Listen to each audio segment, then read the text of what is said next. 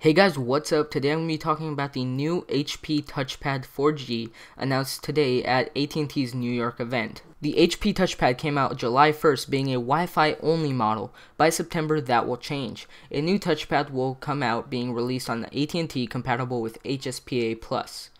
The new version will be packed with a 1.5 GHz dual-core processor, so this will be a very fast tablet, especially when you count in that when you take a look at the iPad, it seems like a very fast tablet, but this is going to be 1 GHz faster.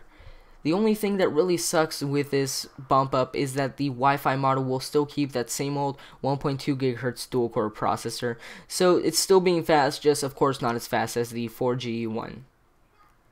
Some other features that have not been changed between the two is it still keeps that same 1.3 megapixel camera, which of course it would have been a little nicer to see a higher end camera, Bluetooth 2.1, 802.11 BGN, Wi-Fi, and GPS, and of course it will be both running WebOS 3.0, which is a great operating system, and I just can't wait to try out this tablet. I'm still not sure if I'm going to be picking one up, but it seems really solid, it seems really speedy, and it just seems like a good overall tablet. So tell me what you guys think about this new tablet, and tell me if you guys are going to take a look at it or possibly even purchase one.